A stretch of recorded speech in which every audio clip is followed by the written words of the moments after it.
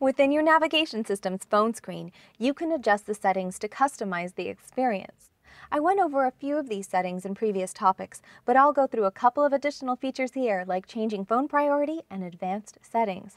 First, from the phone screen, press the Settings button in the lower right. If you'd like to change which phone the system connects to first when there are multiple phones in the car, press the Priority button from the Settings menu. Next, highlight a phone you'd like to move up or down on the priority list.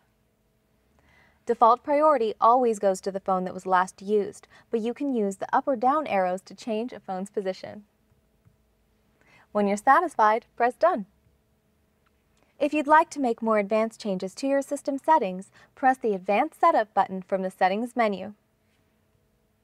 From the Advanced Setup screen, you can set your phone's contacts to automatically download to the system, search and modify the name and address of your device, change your vehicle's passkey, delete all paired phones, or restore default factory Bluetooth wireless technology settings. To automatically sync your phone book to your phone, press the Contact Sync button, the On button, and then Done.